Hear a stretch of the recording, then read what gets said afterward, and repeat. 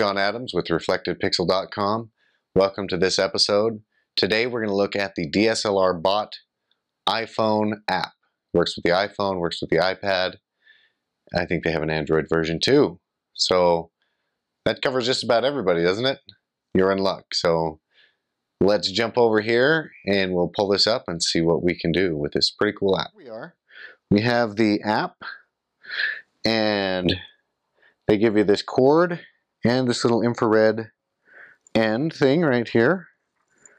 So I'm just going to set it over here kind of near the infrared trigger, and we're going to pull this app up right here. Now if you'll notice down at the bottom, it's got shoot, long exposure, time lapse, bracketing, and movie mode. It has a GPS tracking option, which uses a time base. You can sync them later. So you set your time on your camera and your phone the same. And you got your normal shoot and your 2-second delay. So there you go. I'm actually in bulb mode right now. You can have a shoot log and so on. So that's cool.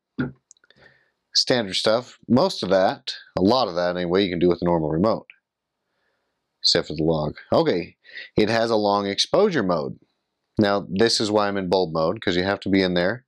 You can set your hour, minute, and second, how long you want this shot to last. Let's just go ahead and make a 2-second exposure right there. We'll just hit start. So, long exposure made easy.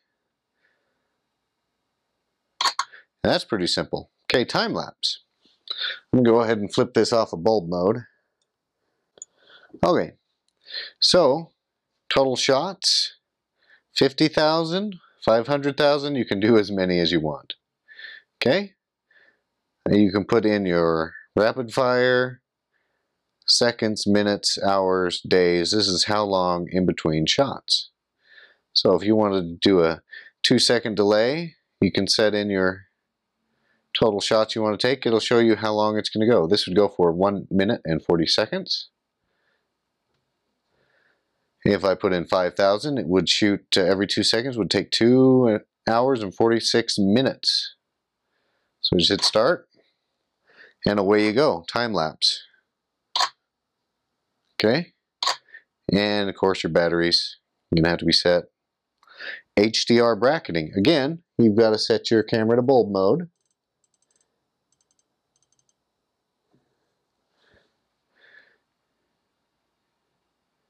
So I want my first exposure to be 3 darker, and my final exposure to be that much lighter. You can set your interval. Okay, and you just hit start.